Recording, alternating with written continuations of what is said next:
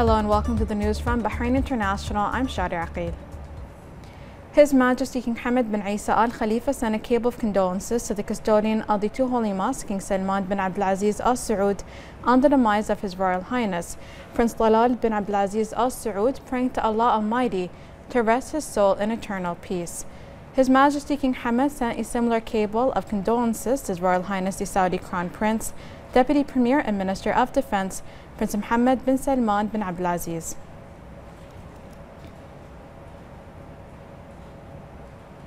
His Royal Highness the Prime Minister Prince Khalifa bin Salman Al Khalifa sent a cable of condolences to the custodian of the two holy mosques, King Salman bin Abdulaziz Al Saud, on the late His Royal Highness Prince Talal bin Abdulaziz Al Saud, praying to Allah to accommodate the deceased in eternal bliss. His Royal Highness the Premier also sent a similar cable of condolences to His Royal Highness the Crown Prince, Deputy Premier and Minister of Defense of Saudi Arabia, Prince Mohammed bin Salman bin Abdulaziz. His Royal Highness the Prime Minister Prince Khalifa bin Salman Al Khalifa received a number of senior officials and figures from intellectual, cultural and media elite at Ghudaybiya Palace, with whom His Royal Highness discussed local matters. During the meeting, His Royal Highness affirmed that the strength of the Kingdom of Bahrain depends on its people, who represent an exemplary model in their patriotism and sacrifice, as evidenced by their fending off attempts to destabilize and divide the kingdom and its people. His Royal Highness highlighted the honorable positions that the people have historically taken on a long range of issues, which he said bode well for the future of the country. His Royal Highness said that he holds much appreciation for the people and hopes that all local media sources will accurately reflect that positive image of the Bahraini people. His Royal Highness warned about the state of uncertainty that the world is going through, which he said should not distract the focus of the Bahraini people from their responsibilities towards the country, which are meant to bring further development and prosperity. His Royal Highness also stressed on the importance of cooperation among the countries of the regions in the face of common threats. His Royal Highness praised the courage of the people in the face of conspiracies that were meant to intervene and undermine the unity and security of the country. He added that it was the unity of the people that defeated those attempts to sow divisions among them. On the imminent arrival of the new year, His Royal Highness expressed hopes that it will bring peace and prosperity to the people of Bahrain, as well as to the Arab and Islamic worlds. He also expressed optimism that the new year will be better than the present one, and that determination and willpower must be renewed to develop the country further. His Royal Highness emphasized the importance of the commitment and preservation of national unity and said that the honest hard work alone can elevate citizens to high-ranking positions across all sectors. His Royal Highness also emphasized the importance of cooperation, coordination and partnership with the Parliament in all that serves the interests of the people. His Royal Highness welcomed discussion of all that concerns the country and its people, affirming his high confidence in the elected Parliament.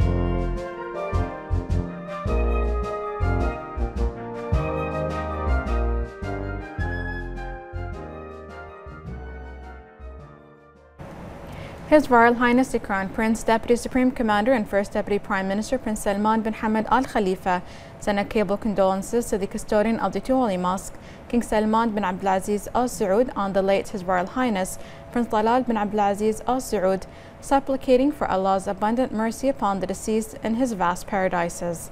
His Royal Highness the Crown Prince also sent a similar cable of condolences to His Royal Highness the Crown Prince, Deputy Premier and Minister of Defense of Saudi Arabia, Prince Mohammed bin Salman bin Abdulaziz. The Shura Council today held its second regular meeting of the first session of the 5th legislative term under the chairmanship of Ali bin Saleh Al Saleh. The Shura Council formed the reply to the Royal Speech Committee, which was delivered by His Majesty King Hamad bin Isa Al Khalifa while opening the first session of the 5th legislative term. The meeting approved the proposal of the Council's Bureau on the membership of its standing committees. The meeting also elected the standing committee's chairpersons and deputy chairpersons, as well as the 4 members who will represent the Shura Council and the Executive Committee of the Parliamentary Delegation. Then the meeting reviewed the letter addressed to the Shura Council by His Royal Highness the Prime Minister, Prince Khalifa bin Salman Al Khalifa, on the decree laws issued while the National Assembly was in recess in accordance with Article 38 of the Constitution. The Minister of Interior and President of the Civil Defense Council, Lieutenant General Sheikh Rashid bin Abdullah Al Khalifa, chaired the Council's meeting in the presence of the Minister of Electricity and Water Affairs, Minister of Works, Municipality Affairs and Urban Planning, Minister of Health, Minister of Industry, Commerce and Tourism, Minister of Information Affairs, Chief of Public Security, the Chief Executive Officer of the Supreme Council for Environment, and the Director General of Petroleum Affairs. The Minister of Interior welcomed the members of the Council, noting the importance of regular meetings and protecting public peace for citizens and residents.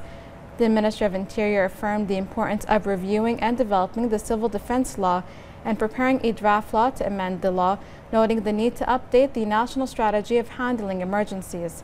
The Council discussed the importance of cooperation and coordination regarding poor condition houses used for workers illegally and to take the required measures regarding them.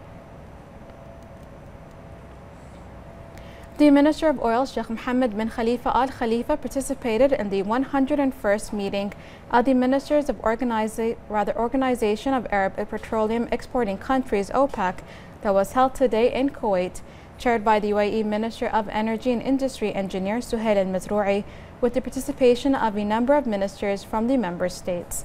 The minister expressed pleasure in his participation alongside his brothers to discuss a number of topics and enhance the multilateral cooperation. He praised the role of the meeting in exchanging views and ideas, in which it leads to reaching solutions to various issues that serve the oil, gas, and economic sectors. The oil minister affirmed Bahrain's keenness to participate in international events, to hold meetings, discuss, and create opportunities with senior officials. He praised the support of His Majesty the King, His Royal Highness the Prime Minister, and His Royal Highness the Crown Prince of the sector. He added that this support motivates to achieve further accomplishments that benefit the economy of the Kingdom of Bahrain. The minister said that the meeting included discussing the organization's budget for 2019, the General Secretariat activities, in addition to the forums and conferences held by the organization, including the Energy Conference in Morocco, International Petroleum Conferences, Climate Change, and Paris Accord. The Emir of Kuwait, His Highness Sheikh Sabah Al-Ahmed Al-Jaber Al-Sabah, received at Bayan Palace the Minister of Finance and National Economy, Sheikh Salman bin Khalifa Al Khalifa, on the occasion of his visit to Kuwait. His Highness Sheikh Sabah hailed the deep-rooted and historic relation between the two countries. The minister conveyed to His Highness Emir of Kuwait the greetings of His Majesty the King and his wishes of advancement and prosperity to Kuwait. His Highness the Emir of Kuwait asked the minister to convey his greetings and wishes of abundant health and happiness to His Majesty the King and of the development and progress to Bahrain. The Crown Prince of Kuwait, His Highness Sheikh Nawaf Al-Ahmed Al-Jaber Al-Sabah, also received at Bayan Palace the Minister of Finance and National Economy, who expressed appreciation for the Crown Prince's keenness on bolstering bilateral relations, hailing Kuwait's stances towards Bahrain, which embody the deep-rooted relations. The Prime Minister of Kuwait, His Highness Sheikh Jaber al-Mubarak al-Hamid al-Sabah, also received the Minister of Finance and National Economy, where they discussed bilateral cooperation. The minister expressed thanks to the Emir of Kuwait, Crown Prince, and Prime Minister for the warm welcome and generous hospitality, expressing appreciation for the keenness on bolstering cooperation between the two countries, especially in economic and development fields. The Housing Minister Basim bin Yaqub al-Hamar asserted that East Head City is witnessing preparations to distribute the first phase units of the project Bushahin neighborhood to beneficiaries. Upon the directives of His Royal Highness the Crown Prince, Deputy Supreme Commander and First Deputy Prime Minister Prince Salman bin Hamad Al Khalifa, the Housing Services Management will begin the procedure of delivering unit usage contracts by the end of January, according to a timetable to distribute 5,000 units. The Housing Minister noted that 487 units along with the area's infrastructure were completed. He also noted that the preparations of the distribution of units will begin a few weeks after the distribution of housing units in al-Ashjar neighborhood, which began the contract delivery process to beneficiaries and provided them with technical and legal guidance. The Housing Minister noted that the distribution of housing units is being completed according to the gradual operational plan for the new housing city. Khutwa, a non-profit organization under the wing of Bahrain Trust Foundation, kicked off the second edition of its annual outdoor event, the K Market. The event, which is taking place at Water Garden City, began on Thursday, the 20th of December 2018 and will run for 3 weekends, ending on the 5th of January 2019. Founded in 2014, Khutwa was established with the aim of promoting 3 main pillars: self-sustainability, recreation, and welfare.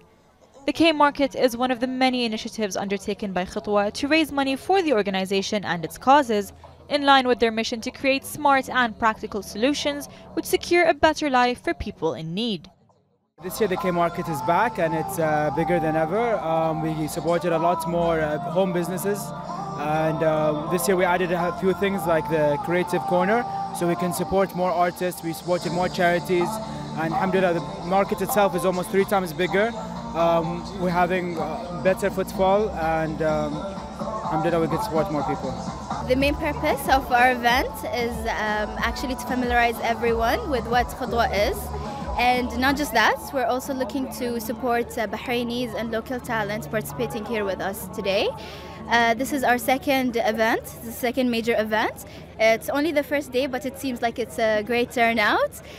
We'd like to thank everyone who has participated with us here today, from vendors to visitors to even the volunteers that have helped us. Every support counts. Last year participation was more about an exposure for our work. Like K Market helped us a lot to be on stage to talk to people, because we're a health advocacy PR awareness firm. So we're supporting all the patients, we're supporting all the sicknesses, and we're trying to focus on that medical field that not lots of people know about.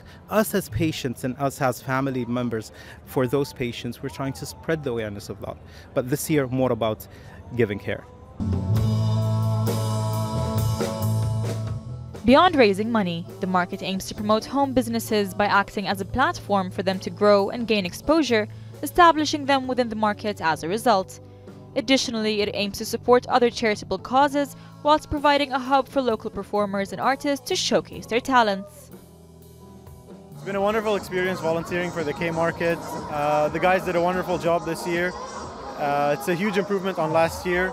It's there for 3 weekends, for 3 days, so feel free to join us whenever you can, and I'm looking forward to the weeks ahead, inshallah. White Spoon is a company that donates 50% of its profits to a charitable cause, and the causes are always girls and education. Here are the girls that we've already donated to and supported their education, and now we're on Zainab, the 9th cause. I want to thank the K Market because it's honestly been such a great experience. It's the second year we participate, and it's lovely.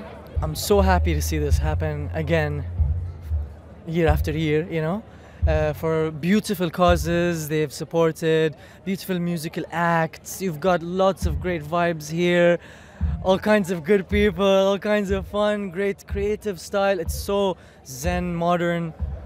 For me, this is like something else. You're having a good time to help the less fortunate. It sounds like a win-win for everyone. I love seeing Bahraini initiatives like this, especially ones that call to a cause.